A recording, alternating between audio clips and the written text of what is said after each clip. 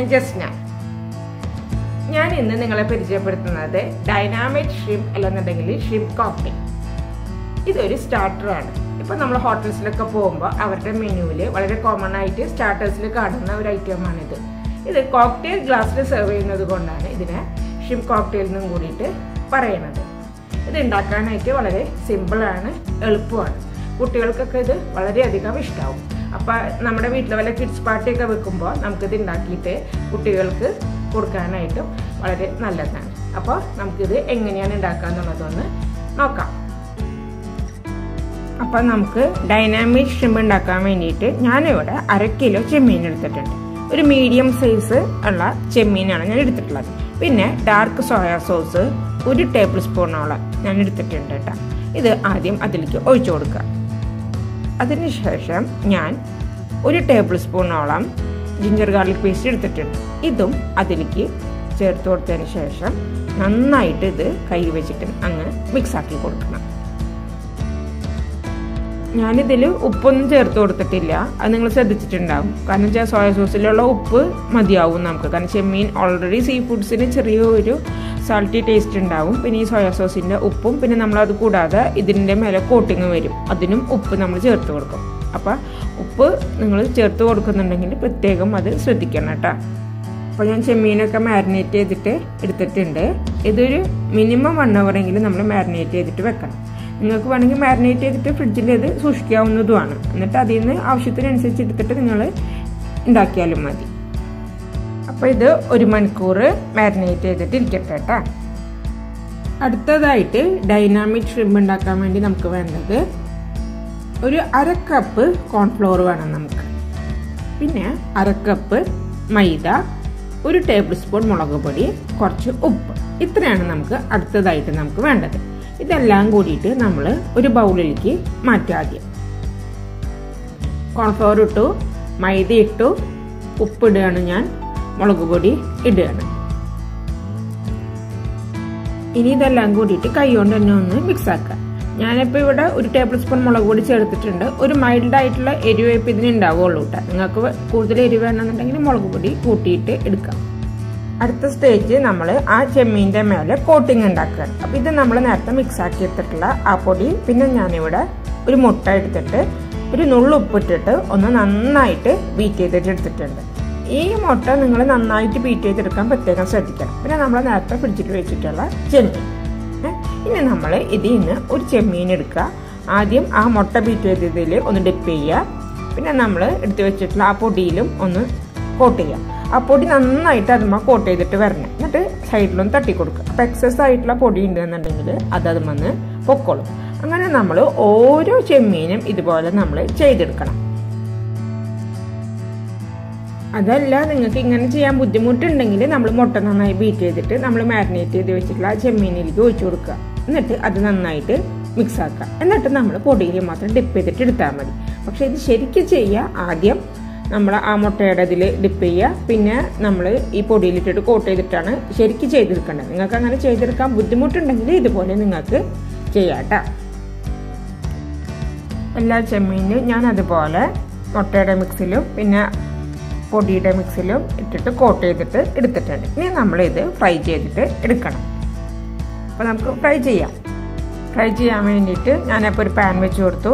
ഞാൻ അതിലേക്ക് cooking oil ഒഴിച്ചു കൊടുത്തു. വെളിച്ചെണ്ണ അല്ലാത്ത എന്ത് ഓയിൽ വേണമെങ്കിലും നിങ്ങൾക്ക് ഇതിലേക്ക് ഉപയോഗിക്കാം കേട്ടോ. ഇനി അതിലേക്ക് നമ്മൾ ഓരോ ചെമ്മീനായിട്ട് നമ്മൾ എടുത്ത് വെച്ചിട്ട് അത് ഫ്രൈ ചെയ്തെടുക്കണം. നിങ്ങൾക്ക് ഡീപ്പ് ഫ്രൈ വേണമെങ്കിൽ ഡീപ്പ് ഫ്രൈ ചെയ്യാം, ഷാലോ ഫ്രൈ വേണമെങ്കിൽ ഷാലോ ഫ്രൈ ചെയ്യാം. അതൊക്കെ നിങ്ങളുടെ ചോയ്സ് അനുസരിച്ച് ചെയ്യും.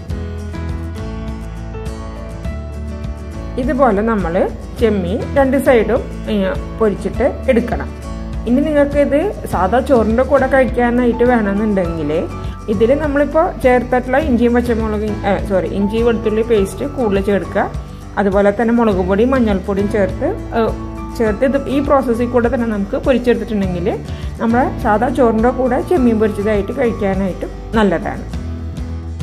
ആദ്യത്തെ ട്രിപ്പ് ഞാൻ പൊരിച്ചെടുത്തിട്ട് രണ്ടാമത്തെ ട്രിപ്പ് ഞാൻ പൊരിക്കാൻ വേണ്ടി ഇട്ടിട്ടുണ്ട്. അപ്പം നമുക്ക് അങ്ങനെ എല്ലാതും പൊരിച്ചെടുക്കാം. അടുത്തതായിട്ട് നമ്മുടെ ഡൈനാമൈറ്റ് ഷ്രിംപിന് വേണ്ടിയിട്ട് നമ്മളൊരു സോസ് തയ്യാറാക്കണം. ഇവിടെ ഞാൻ സോസ് തയ്യാറാക്കാൻ വേണ്ടിയിട്ട് 3/4 കപ്പ് മയോണൈസ് എടുത്തിട്ടുണ്ട്. അത് ഇതുപോലെ ഒരു വലിയ മിക്സിംഗ് ബൗളിലേക്ക് നമ്മൾ ആദ്യം ഇട്ട് കൊടുക്കണം. അപ്പോൾ ഞാനതൊന്ന് ഇട്ട് കൊടുക്കട്ടെ കേട്ടോ. അടുത്തതായിട്ട് ഞാൻ ഇതിലേക്ക് ചേർത്ത് കൊടുക്കുന്നത് സ്വീറ്റ് ചില്ലി സോസാണ്. അതുണ്ടെന്നുണ്ടെങ്കിൽ നിങ്ങൾ ചേർത്ത് കൊടുക്കുക, ഇല്ലെന്നുണ്ടെങ്കിൽ അത് ചേർക്കണ്ട, ഇത് ഓപ്ഷണലാണ്.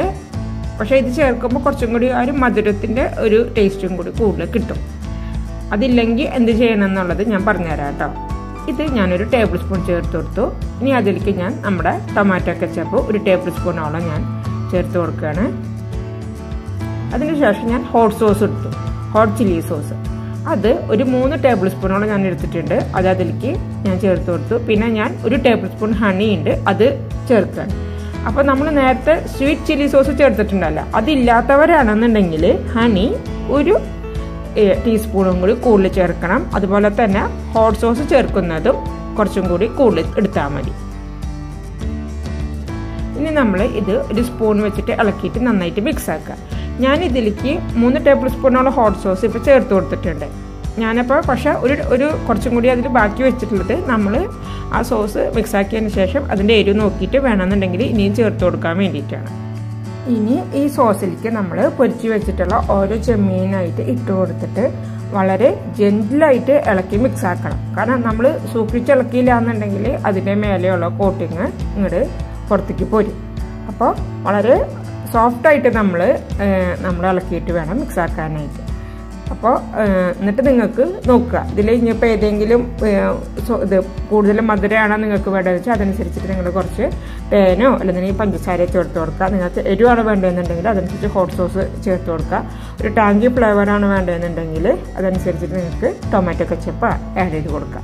അതൊക്കെ നിങ്ങളുടെ ആ ഒരു ടേസ്റ്റ് അനുസരിച്ചിട്ട് ഇതിലേക്ക് നിങ്ങൾക്ക് ഇനി കൂടുതലായിട്ട് ആഡ് ചെയ്യാം. അപ്പോൾ ഞാനിപ്പോൾ ടേസ്റ്റ് ചെയ്തപ്പോൾ എനിക്ക് കുറച്ചും കൂടി എരിവ് വേണം. അപ്പോൾ ഞാൻ എന്ത് ചെയ്തു, ഞാൻ എടുത്ത് വെച്ചിട്ടുള്ള ആ ബാക്കിയുള്ള ഹോട്ട് സോസും കൂടി അതിലേക്ക് ചേർത്ത് കൊടുത്ത് മിക്സ് ആക്കിയിട്ടുണ്ട്. ഇത് സെർവ് ചെയ്യുന്നതിന് പ്രത്യേകതയുണ്ട് കേട്ടോ. ഇത് നോർമലി കോക്ടെയിൽ ഗ്ലാസ്സിലാണ് സെർവ് ചെയ്യുക. എൻ്റെ അടുത്ത് പുഡിംഗ് ഗ്ലാസ്സാണ് ഉള്ളത്. അപ്പോൾ ഞാൻ അതിൽ ആണ് സെർവ് ചെയ്യുന്നത്. അപ്പോൾ ഞാനിതിൽ കെയിൽ ലീഫ് വെച്ചിട്ടു. കെയിൽ ലീഫ് ഒരു സലാഡ് ലീഫാണ്. കെയിൽ ലീഫ് ഉണ്ടെന്നുണ്ടെങ്കിൽ അത് വെക്കാം, ഇല്ലെന്നുണ്ടെങ്കിൽ നിങ്ങൾക്ക് ലെറ്റ്യൂസിൻ്റെ ലീഫായാലും വെച്ച് കൊടുക്കാം. എന്നിട്ട് ഇത് സൈഡിൽ ഇങ്ങനെ വെച്ച് കൊടുത്തിട്ട് നമ്മൾ ഓരോ ചെമ്മീനായിട്ട് അതിൻ്റെ മേലെ ഇട്ട് കൊടുക്കുക. അത് എല്ലാതും അതിൻ്റെ മേലായിട്ട് നമ്മൾ സെറ്റ്. ഞാനിത് 2 ഗ്ലാസ്സിലായിട്ട് സെറ്റ് ചെയ്തിട്ടുണ്ട്. അതിൻ്റെ മേലെ കുറച്ച് സ്പ്രിംഗ് ഓണിയൻസ് ചെറുതാക്കി കട്ട് ചെയ്തിട്ട് നമ്മൾ സ്പ്രിങ്കിൾ ചെയ്ത് കൊടുത്തിട്ട് വേണം സെർവ് ചെയ്യാനായിട്ട്. അപ്പോൾ നമ്മുടെ ഷ്രിംപ് കോക്ടെയിൽ അല്ലെന്നുണ്ടെങ്കിൽ ഡൈനാമൈറ്റ് ഷ്രിംപ് റെഡി ആയിട്ടുണ്ട്. നിങ്ങളെല്ലാവരും തീർച്ചയായിട്ടും ഇത് ഉണ്ടാക്കി നോക്കണം. പിന്നെ എൻ്റെ വീഡിയോ നിങ്ങൾ ആദ്യമായിട്ടാണ് കാണുന്നതെന്നുണ്ടെങ്കിൽ അത് ലൈക്ക് ചെയ്യാനും കമൻറ്റ് ചെയ്യാനും മറക്കരുത്. അതുപോലെ എൻ്റെ ചാനൽ സബ്സ്ക്രൈബ് ചെയ്യണം. എല്ലാവർക്കും താങ്ക്സ് ഫോർ വാച്ചിങ്.